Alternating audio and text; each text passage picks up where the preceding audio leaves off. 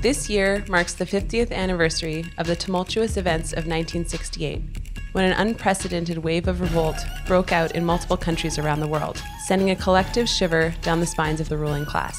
This was arguably the closest that humanity has ever come to a global revolution, and the reverberations of this shock lasted well into the next decade, as capitalists scrambled to restructure the international economy, and states passed a series of reforms aimed at desperately reasserting their legitimacy.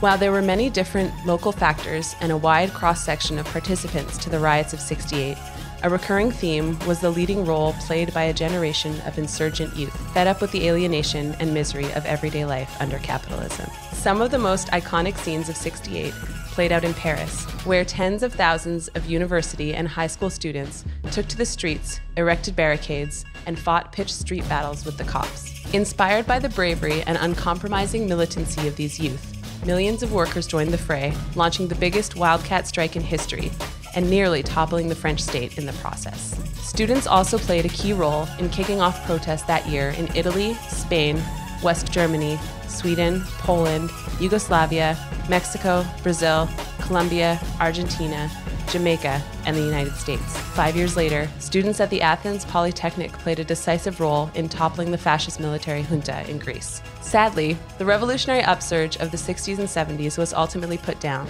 and is now confined to the annals of history. But student unrest has persisted, and today it continues to play a key role in fomenting political crises and articulating broader critiques of capitalism and the state.